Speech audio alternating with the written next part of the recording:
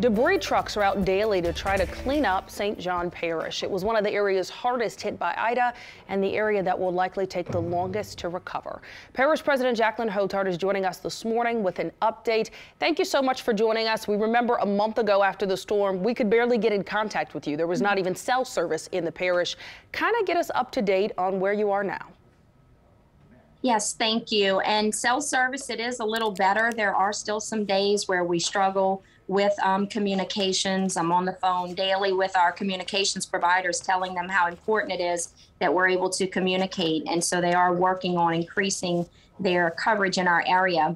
You mentioned debris as we came into this segment. We've picked up 355,000 cubic yards of debris. I realize there's still a lot of debris out there, and if you still have a pile in front of your home, it's a lot to look at, but it is being picked up very quickly. We've actually doubled the amount of debris that we've picked up in previous storms, so it is going very well.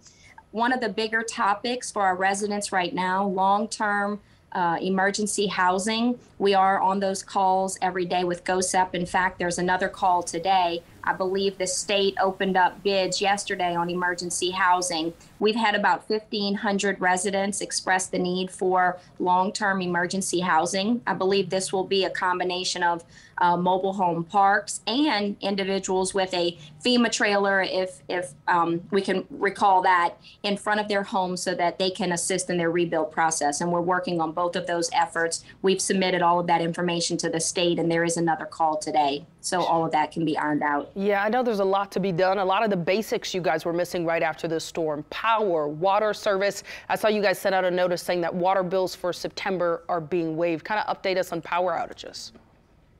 Right now, we have about 220 people without power. At one point, it was around 50. What Energy explained to us is sometimes when grids come up, they find other problems. But we were about 50 without power, and those were customers who had extensive damage. We're asking those individuals to call our planning and zoning office at 985-651-5565 so we can work through that process. But we're hovering around 200 without power. All of our water has been restored, and there are no more boil water advisories. We're so grateful to our utilities departments for that. There are no boil water advisories. So we're looking good with power and water, and we're working through some of those challenges. We get a lot of questions about permits as well. We've put out some information.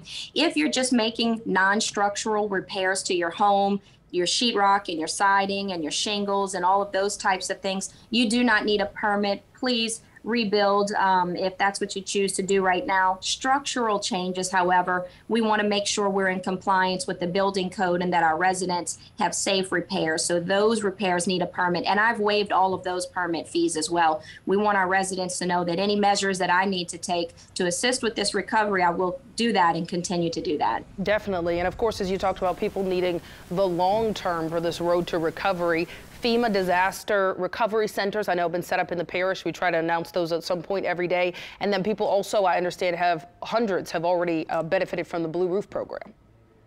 Yes, we have installed 339 blue roofs, and there are 480 still with contracts. They look really good. I mean, I toured the parish all weekend, and those professionally installed blue roofs look really good. So we're glad that our residents took advantage of that. And we do have FEMA resource centers, mobile resource centers open. We're working to make those permanent. As you know, all of our infrastructure was damaged. So we've had a greater challenge with bringing up permanent sites for services, because every library, every parish facility, just all of our buildings sustain some sort of damage. So right now we're working on mobile units everywhere with some of our resources, and we are beginning to transition into more permanent locations for SBA and FEMA and all of those resources that our residents need. Yeah, there's so many different things you have to tackle. Is there one thing that stands out for you as the thing that just still feels insurmountable?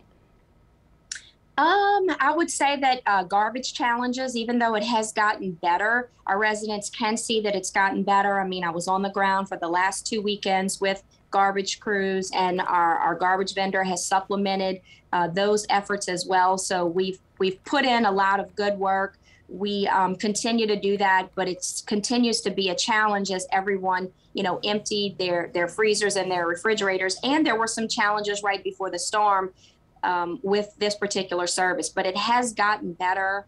We have gotten some good reports from residents that it is getting better. However, I won't feel comfortable until all of it is picked up off of the ground, and we're working daily on that. Definitely. All right, and I know there's lots of work ahead, so we wish you the best of luck with that. Jaclyn Hotard with St. John the Baptist Parish, thank you for joining us. Thank you, Sheba, for having me.